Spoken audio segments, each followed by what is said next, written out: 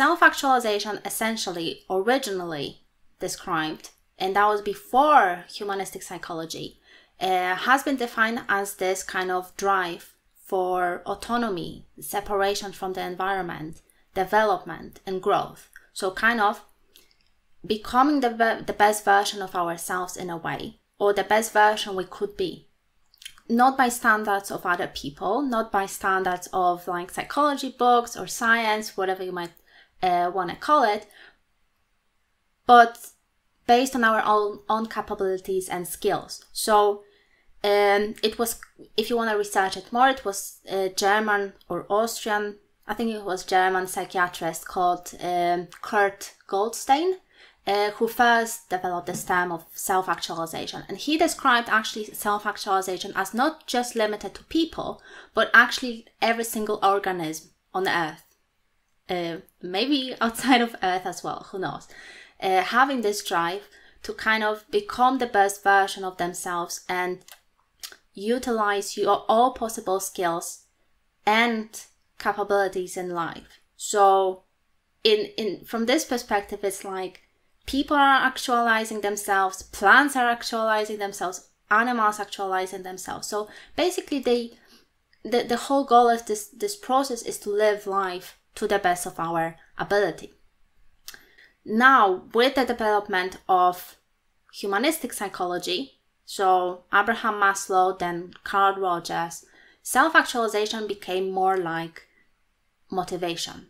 So it's not like we might be having this idea that self-actualization leads us to a specific goal or leads us to a specific state of mind or state of being, but essentially Abraham Maslow saw self-actualization as a motivation for growth. So basically it's a never-ending process, and he first started describing self-actualization as an end goal of human development. So he noticed that certain people are already kind of self-actualized as they display the certain characteristics like creativity, being able to be grateful for simple things in life, having these peak experiences and flow in life in general, and being way more open to different ideas and possibilities than so-called average people.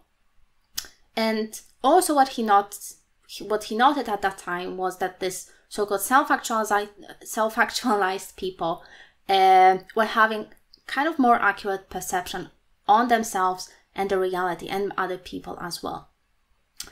But that was on the beginning, and then as he was further developing his theory of human needs and how we are meeting our needs, how we are motivated to meet them in the first place, that's where I think he started noticing that the self-actualization is actually a kind of never-ending process. And he also added, eventually he added a further stage on this hierarchy of needs. I hope you are familiar with this kind of famous pyramid of a different kind of needs that humans have. So eventually he added this extra stage beyond self-actualization called self-transcendence. So as we can see here, that self-actualization is actually a kind of process, a tendency. And that's what Carl Rogers later on noticed as well. He observed in people this kind of drive or tendency to be healthy, to develop, to live the best life, to find purpose, to find meaning, right?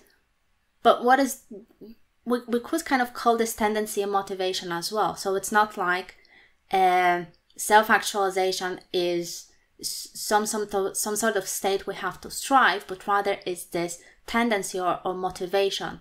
And it's an unconscious one as well. It's an automatic one that we are all having within us.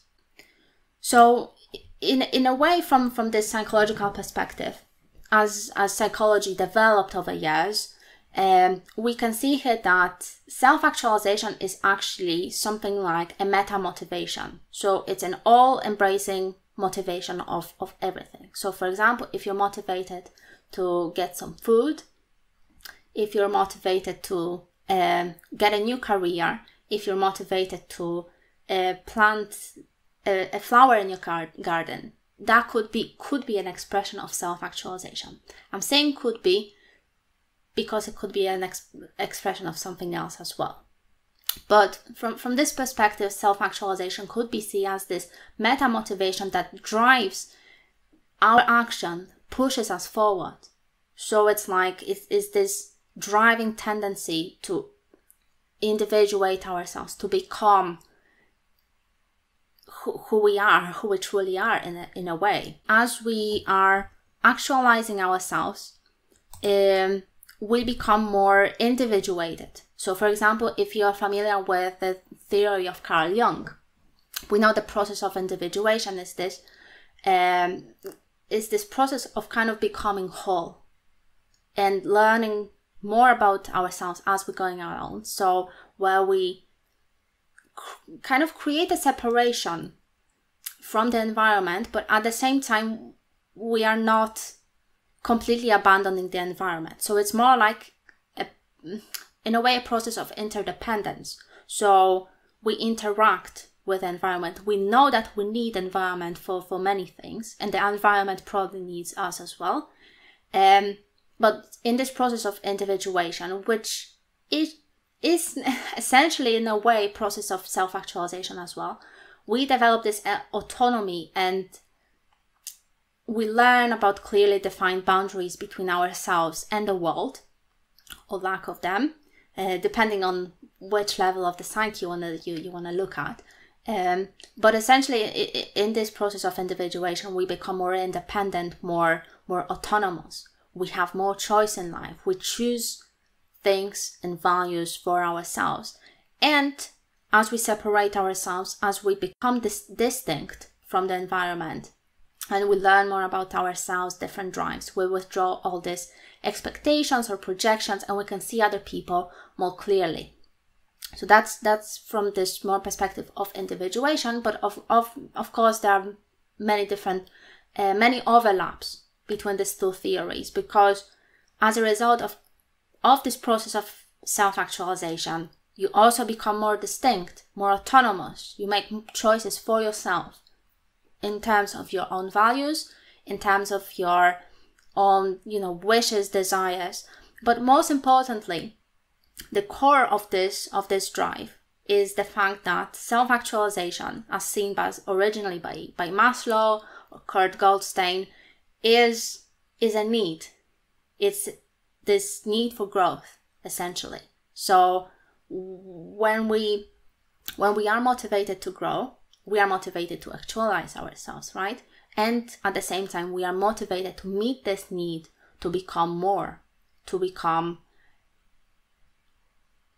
but at the same time true to ourselves. So it's not like we want to change ourselves in the process, although sometimes that might be a byproduct of actualizing ourselves in a way. But it's more about making these choices and that are based on who we are, who we truly are. I would imagine that there could be some misinterpretation or misunderstanding of the self-actualization process, where maybe some of us could be thinking that self-actualization process is about becoming very self-centered, narcissistic, egotistic, where we only focus on ourselves. But as I was saying before, actually, as a result of this process, you become more environment-oriented, more conscious of yourself and the environment and other people. I would say that maybe for some people, there might be a stage on their path, on their growth, where they need to be a little bit more narcissistic than usual, or more self-centered than usual. And it's part of their learning. Maybe that's what they need to do in order to disentangle themselves, for example, from the superego, from all this pressure to conform to the society. But as we are growing, I don't think it should be like a permanent stage, ideally. Because if you do become completely self-centered, narcissistic, that's not self-actualization, because self-actualization is about expansion. You can't expand when you are focused only on yourself.